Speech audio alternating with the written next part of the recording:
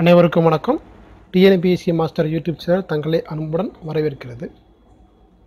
28/5/2019 நாளைய நடப்பு நிகழ்வுகளில் இருந்து முக்கிய வினாவிடைகளை தமிழில் பார்ப்போம். கேள்வி எண் 1. 17வது மக்களவையின் முதல் கூட்டம் நடைபெறும் நாள். 17வது மக்களவையின் முதல் கூட்டம் நடைபெறும் நாள் பார்த்தீங்கன்னா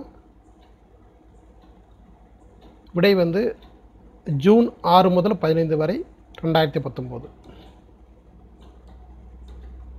கேள்வி 2. அருணாச்சல பிரதேச மாநிலத்தின் புதிய முதல்வராக யார் பதவியேற்க உள்ளார்? அருணாச்சல பிரதேச மாநிலத்தின் புதிய முதல்வராக யார் பதவியேற்க உள்ளார் பார்த்தீங்கன்னா பிரேம்சிங் தமாங். கேள்வி எண் 3. தரையிலிருந்து விண்ணில் உள்ள இலக்குகளை தாக்கும் கீழ்கண்ட எந்த ஏவுகணை வெற்றிகரமாக சோதனை செய்யப்பட்டது? கேள்வி மறுபடியும் வாசிக்கிறேன். தரையிலிருந்து விண்ணில் உள்ள இலக்குகளை தாக்கும் கீழ்கண்ட எந்த ஏவுகணை வெற்றிகரமாக சோதனை செய்யப்பட்டது? ஆகாஷ் 1S. கேள்வி 4. 2018-19 நிதியாண்டில் ஹிந்துஸ்தான் ஏரோநாட்டிக்ஸ் நிறுவனத்தின் வருவாய் எவ்வளவு? 19,705 கோடி. ஆப்ஷன் ஏ சரியான விடை. கேள்வி 5. வாழ்க்கை தரம் உயர்ந்த நகரங்கள் பட்டியலில் முதலிடத்தில் உள்ள நகரம் எது? பார்த்தீங்கன்னா சூரிச், சுவிட்சர்லாந்து.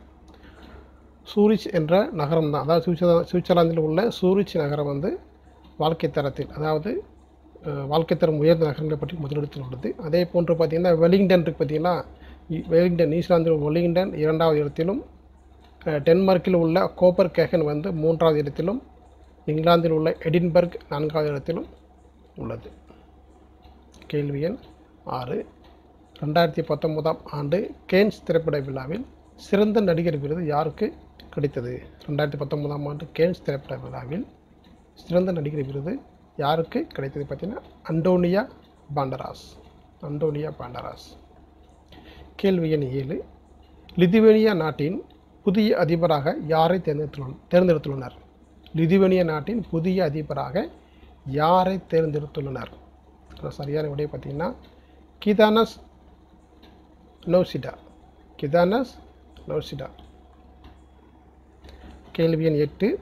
72வது உலக சுகாதார சபை மாநாடு எங்கு நடைபெற்றது? 71வது உலக சுகாதார சபை மாநாடு எங்கு நடைபெற்றது? ஜெனீவா. கேள்வி 9.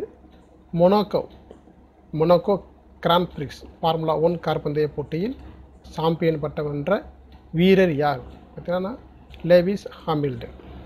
இவர் பார்த்தீங்கன்னா இங்கிலாந்து நாட்டை சார்ந்தவர். தற்போது நடைபெற்ற இந்த Monaco grand prix formula 1 car பந்தய போட்டியில் சாம்பியன் பட்டம் வென்றிருக்கிறார். கேள்வி எண் 10.